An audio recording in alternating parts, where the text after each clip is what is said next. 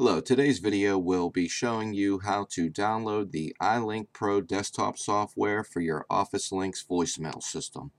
You will start by downloading the software from the voicemail server. You do that by navigating to the voicemail server through your web browser.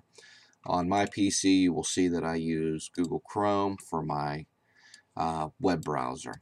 So once you open up your web browser, you then need the address of your voicemail server. This is either going to be an IP address or it could be a domain name. In my case, it is a domain name. This address could be provided to you by either your network administrator or American Telecom. Once we get to the home page of the voicemail server, we are going to choose the software downloads category. From the software downloads category, we want the iLink Pro desktop category. And as soon as you click on that, it is going to bring up the Save As dialog box, and you are going to choose the location on your computer where you want to save the software at. Mine defaults to the downloads, so I will just stick with the download folder. You will notice that the file name is UC Client Manager and not iLink.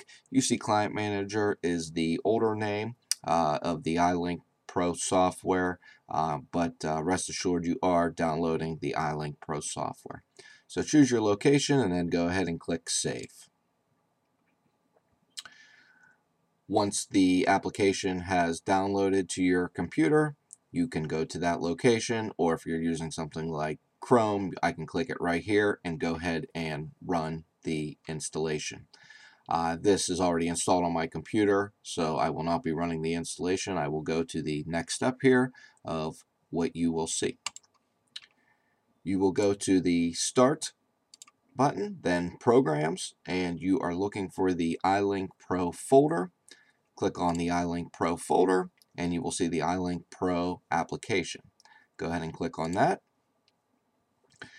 Mine will automatically log in since this is already running on my computer. Yours will not, so I will log out so you can see what yours is going to look like here. So I log out. The very first thing I want to do here is click on More Options. That way we can see both categories that we're going to need to fill out. Under connection settings, I always have it set to automatic with alternative.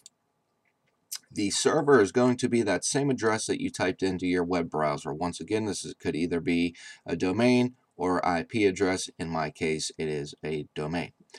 Next will be the port number. I believe this number is defaulted in there in a brand new installation, and it is always going to be 13777.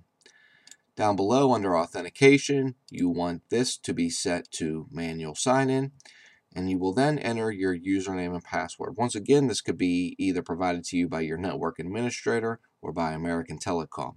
In the older builds, we used to use the person's extension / mailbox number as the username and their voicemail passcode as the password.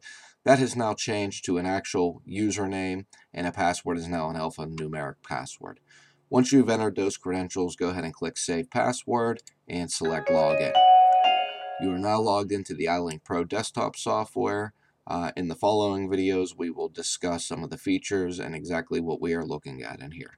Thank you, and that is the end of this video.